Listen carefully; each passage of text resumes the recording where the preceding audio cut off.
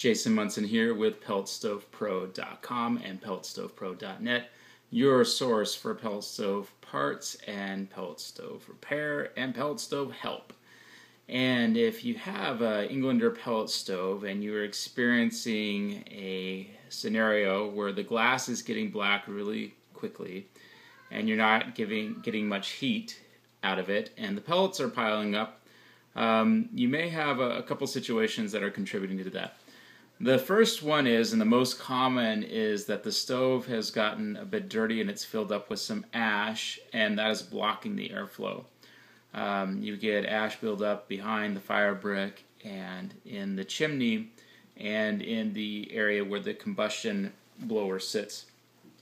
And if that has not been cleaned out recently, then that's where I would start at. If that has been cleaned out, then if your stove is older and you have a compromise in the door gasket, you may need to replace the door gasket. If that hasn't fixed the problem yet, then you may need to buy a new exhaust fan for your Englander pellet stove, as sometimes when exhaust fans fail, they will tend to slow down and not push as much air.